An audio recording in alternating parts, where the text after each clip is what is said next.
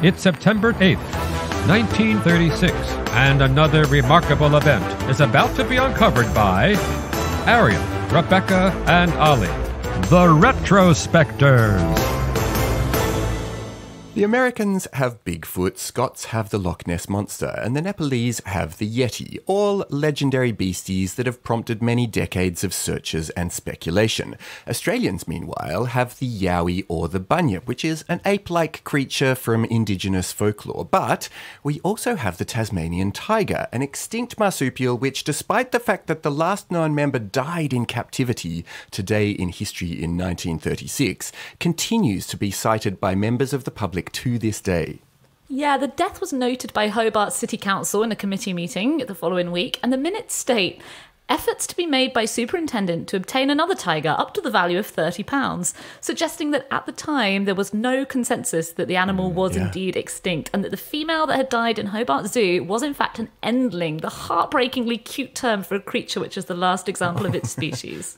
Either not an awareness of that or a shame that that was the case, because only 59 days earlier, before this day, on July the 10th, 1936, the Tasmanian Parliament had passed legislation declaring the Tasmanian tiger an endangered species, prohibiting their killing. They knew there was an issue, but they just realised too late. Yeah, this last one was illegally captured by a trapper named Elias Churchill in May of 1936 and was secretly sold to the now closed Beaumaris Zoo in Hobart, where she died of exposure just a few months later on the day that we're talking about. They'd left her out of her hutch and she just died in the elements because she got too cold. And part of the reason the sale wasn't recorded or particularly publicised by the zoo was because at the time, ground-based snaring had been made illegal, and Churchill could have been fined if they'd found out the way that he had brought this thing in. And so at the time, no one really knew that this was going to be the last Tasmanian tiger to grace a zoo. And in fact, records suggest that people were still hunting for wild Thylacines, as they're called technically, well after 1936. Well, actually, their full scientific name is Thylacinus cynocephalus, which means dog-headed pouched one. If you've never seen a picture of a thylacine, that's quite a good description, isn't it? So pouch meaning like a kangaroo, they keep their young in a pouch. And dog-headed is right. They look canine, but they're kind of stretched, like they're like a wolf, but their torso looks too long for the rest of them, and they've got a stripy back, which is where the tiger allusion comes from. Yeah, they are part of a wider order of Australian marsupials called Dasyuromorphia, which includes the Tasmanian devil. Tasmanians love whimsy, don't they? Tasmanian devils, Tasmanian tigers, and the nombat, the official mammal of Western Australia. All of the famous Australian marsupials, the ones you're thinking of, the koala, the kangaroo, the wallaby, they all belong to another order in the same family. The Tasmanian tiger was once found across the Australian mainland, Tasmania and New Guinea as well. And the story of its extinction is not one of tragic human exploitation up until the very end, at least. It's not entirely one of tragic human exploitation, everybody. The main culprit, 3,500 years before European arrival, was the dingo, which had exterminated the Tasmanian tiger from Australia and New Guinea. And dingoes are interesting as of themselves because there is no consensus on whether they're just feral domestic dogs or a subspecies of dog or wolf. But either way, you know, the kind of squat little marsupials couldn't compete with the dingo when it came to hunting for the same prey. And so by the time Europeans arrived and colonised Australasia, Tasmania was the only place where the Tasmanian tiger still thrived. But they were still a pest, and so farmers were hunting them and licensed to hunt them for a long time because they particularly preyed on lambs, and that was annoying to people who were trying to raise sheep. The last one that was shot dead in the wild is thought to have happened in 1930 when a farmer called Wilfred Batty saw this thylacine that was prowling around his chicken sheds and shot it. He couldn't have known on this afternoon that this was the date that would go down in history as the very last Tasmanian tiger shot in the wild. But also, he couldn't have thought he was doing anything unusual. I mean, the point was that there'd been bounties put out on these animals for over 100 years. As early as 1830, farmers were paying hunters who could prove that they'd killed a thylacine. And in 1888, the Tasmanian government themselves began paying people a bounty of £1 for killing a full-grown thylacine and 10 shillings for killing a thylacine pup. And It is a sort of scary animal if you're a farmer. It could open its jaws 120 degrees. There is some footage, so you can see that, and it's kind of amazing. And you would want to keep your livestock safe from that. But there was this widely circulated photo showing a thylacine making off with a chicken. And I think that engendered a lot of thylacine hatred. There's now a theory that that could have been fake news. It was staged with a dead, stuffed thylacine. Now, obviously, that's because you couldn't take a picture because they moved quickly.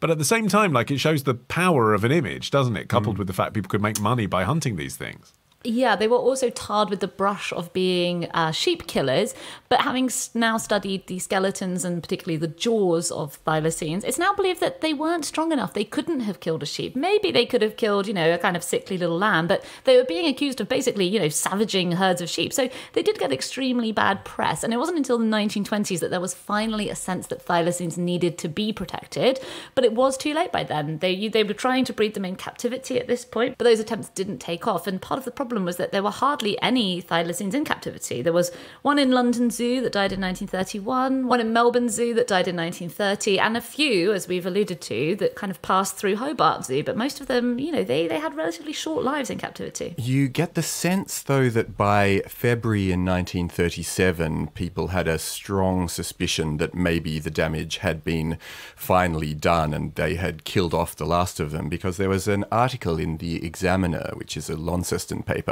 which said, "Has anybody seen a Tasmanian tiger lately? This is a question which the Animals and Birds Protection Board will shortly cause to be circulated through the state. Fears exist that this unique specimen of fauna may now be extinct." Mr. A.W. Burby said there was no reliable evidence that the Tasmanian tiger was now in existence. So even a year after this, people had started to get the sense that they weren't just not being seen because they had sort of retreated into the depths of the Tasmanian forests, but because in actual fact, maybe they'd done the final deed.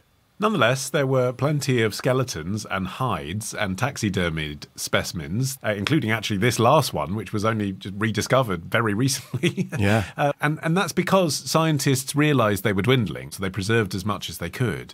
And I was watching a video today from a museum in Victoria, which was showing that by chance, scientists had preserved the young from a mother's pouch in ethanol.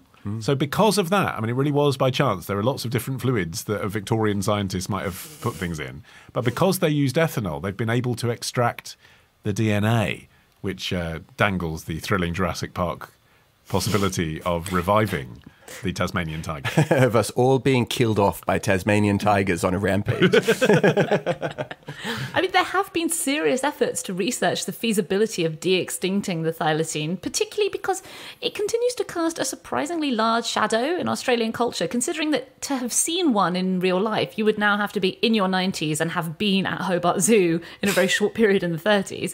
The thylacine appears on the Tasmanian coat of arms, although the official animal of the state is unsurprisingly the Tasmanian devil, and as the state logo on number plates. So, there has actually been a lot of interest around the idea of could we bring the thylacines back to life, beginning with the advent of cloning technology in the 1990s. But, even now, there is a 3-year, 15 million Australian dollar project ongoing involving researchers from the University of Melbourne and a US company called Colossal Biosciences, which really sounds like something shady from a film. The plan is to produce a live thylacine by 2032. That's amazing, but also mad, isn't it? Yeah. I mean, if they put all that money in preserving species that might still yet be extinct through mankind's intervention, that would be better spent, I feel.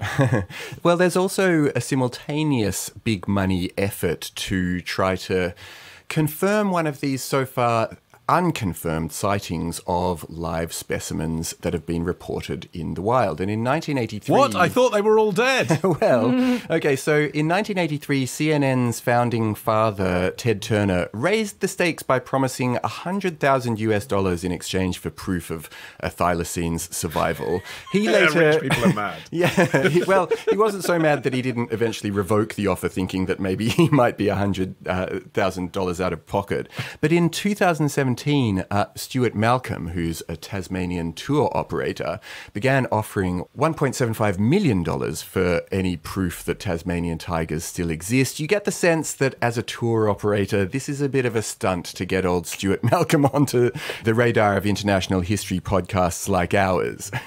When you say Tasmanian tour operator, I just picture a tour operator who like screams and shouts incoherently at a bunch of tourists. And so another week of retrospecting ends. But next week begins a day early at Club Retrospectors. Join us now to get an exclusive episode every Sunday.